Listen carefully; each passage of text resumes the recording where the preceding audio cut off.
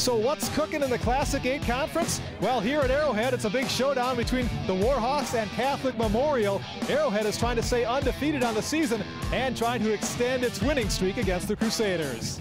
Arrowhead had won the last 5 meetings between these two teams. The Warhawks get off to a fast start when Brady Kelleher airs it out and Brandon Kim pulls it down. Nice catch, 32 yards on the play. Later in the drive, Kelleher hands off to Ricky Finko, who gets a block and takes a big hit, but only after crossing the goal line. 7-0 Arrowhead. Next possession, the Warhawks try some trickery. Dom Tortorello takes the handoff, then fakes a handoff, then fires to an all-alone Kenny Finko. That's 2 Finkos who have scored now.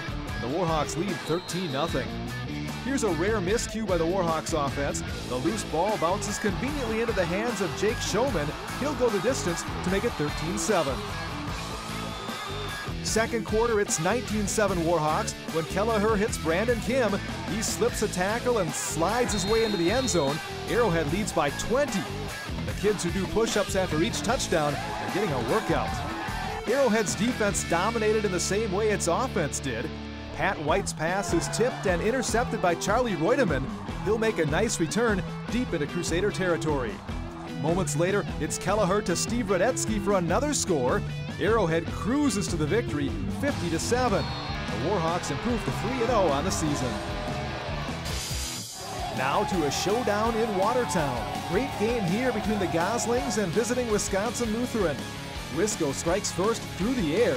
Zach Evans looks deep for Adia Bell, who's wide open, 60 yards on the play, 7-0 Vikings.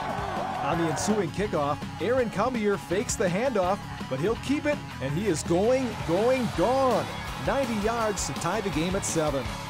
Wisconsin Lutheran would score the next 3 touchdowns, including this run by Zach Evans to take a 28-7 lead. But the Goslings battle back. It's Tarek Yagi to Jacob Lauersdorf. This will make it 28-14, and Yagi would later score on a touchdown run to close within 7. Then it's Yagi going up top to Aaron Cumbier. He'll make the catch, and he won't be caught. 28 apiece. But the Vikings will not let this one get away. Adia Bell up the middle, breaking tackles. He'll score the decisive TD, and Wisconsin Lutheran escapes with a 35-28 victory.